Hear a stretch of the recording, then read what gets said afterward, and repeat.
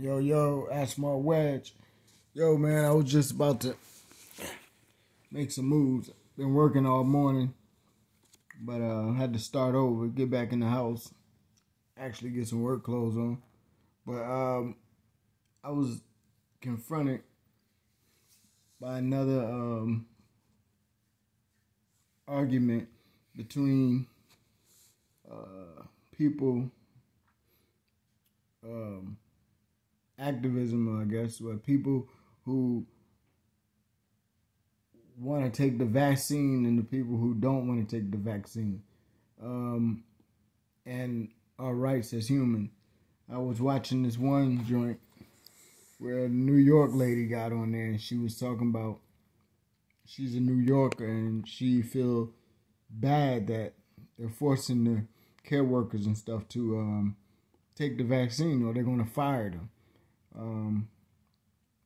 At first, so I listened to it because it sounded interesting. So I was listening, but after for a minute I thought about it like, man, hold up.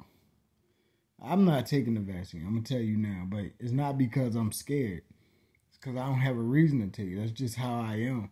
And I do like to have that pro-choice. However, I think the problem comes in for the people who don't have anything to stand on. They don't have a principle or any thing. They don't stand for anything. You know how they say, if you don't stand for something, you fall for anything. Well, I think that's the whole trick in this whole right to take a shot or not. This shot ain't all it, man. It's just a bunch of water gonna go in your veins. It ain't nothing special. But look at all the other shots we take. Been taking all our life in the USA. If they wanted to kill us, they'd find a way to kill us. But I think this is all about. I'm starting to realize when people use the media, there's always something behind it.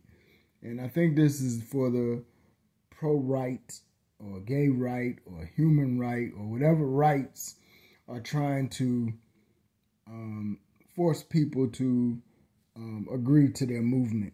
And I think what's happening is the people that are standing against taking this shot are people who are pro-gay marriage and pro-abortion and a whole lot of other pro-things that most people don't want to be a part of, even if they don't want to discriminate against it because they don't want to lose their job.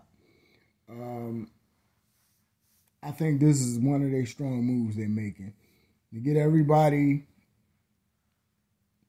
to say, hey, I'm against taking a shot because of a conspiracy theory. And now everybody running around talking about they ain't taking a shot. Now they're forcing people to take shots. And now this whole movement going to take its strength. This is when you're going to see how strong the people are against the government when we don't want something or when we feel like something is unjust.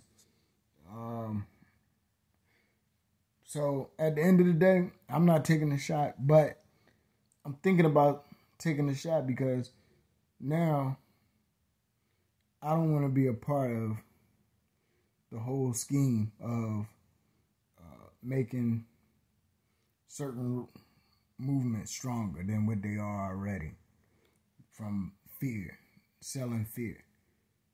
So y'all think about it. Peace.